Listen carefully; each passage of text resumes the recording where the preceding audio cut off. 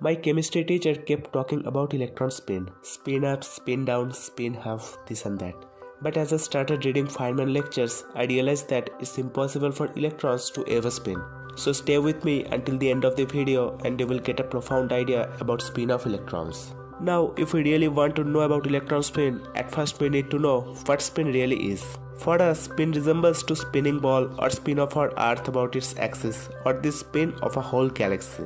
More precisely, we can say that in case of a spinning ball, each and every particle in the ball is rotating about a common center and they all take the same time to finish the circle. Any group of particles which does this, like for example say a galaxy, where each star is rotating about its center and the galaxy as a whole system is performing spinning motion. So now we can say that spin is always performed by group of particles, not by individual elementary particles like electrons. Single electron can never spin.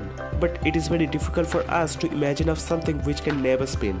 The smallest something we can ever imagine might be a grain of sand, but it is also made of billions of particles. So a grain of sand can spin, but not an electron.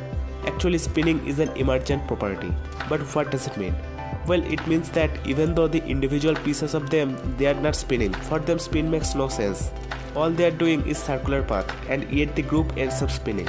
Another example of emergent property is life. If you consider cells, then you would see that individual pieces of cells, none of them are alive today. But as a whole system, you are alive. So until now, we have come to the conclusion that as electrons are the most fundamental particles in our universe, that's why they can't perform spinning motion. If it's true, then why our teachers and books suggest that they do spin?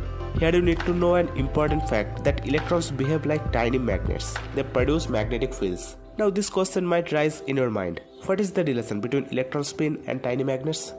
Well, for this you need to know that magnetism comes from moving charges. That means a moving electron can produce magnetic field, but a non-moving single electron also behaves like a tiny magnet. Why? Where does this magnetism come from? Now it turns out that if you take a ball of charge and if you make it spin, then you have moving electrons. These moving electrons can produce magnetic field, and if you calculate the amount of magnetic field for individual electron and add them up, then you will get exactly the same amount of magnetic field which the spinning ball has. That's why it is taught us that maybe electrons do possess some kind of spin. Maybe not in the classical sense of how a ball spins, but maybe a new kind of spin which we call the quantum spin. But why do we have such an obsession with spin? I mean, we could easily say that electrons behave like tiny quantum magnets and doesn't come from anything. It is just an intrinsic property of electron. That's easy. But Feynman says us that there is a stronger reason why we think about electron spin. And for that, let's talk about something that we are really familiar with, a top. If you take a tabletop which is not spinning and just let it go, then what happens? Well, it falls on the table due to gravity. But if the top is spinning, then it won't fall due to the effect of gravity. Instead, it would topple. This motion of top about the vertical direction is called precession. That means when something is spinning, it has the ability to resist turning forces. It has the ability to resist torque. And what ends up happening? It just wobbles. So to know if an object is spinning or not, all you have to do is just put a turning force on it. If it turns, then I know that it's not spinning. But if it resists that turning and keeps wobbling, then I know it's spinning. And now we need to do the same experiment with electrons.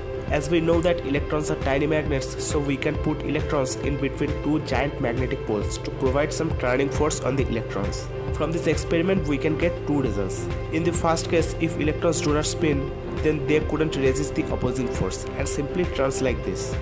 But if they spin, then electrons would resist the turning force and start wobbling with the help of its angular momentum. Now I know that this question might come to your mind is that how can we detect if electrons are really wobbling or not? Here you need to know that it's pretty insane that humanity has now reached to such a point where we can practically shoot such an experiment in labs. Anyways, we did this experiment and guess what we found? We found that electrons really wobbles. That means it has angular momentum. So there is no escaping it anymore that electrons have spin. Finally, we can say that electrons do not spin like our Earth, but it has its own quantum spin. Actually, we cannot say if an object is spinning or not in quantum world if it doesn't match our ideas of macroscopic world. And here lies the mysteries of quantum world and quantum physics. By the way, if you want to know about quantum physics, you can check the video in description. And finally, if you have learned something new, please give a like and do subscribe.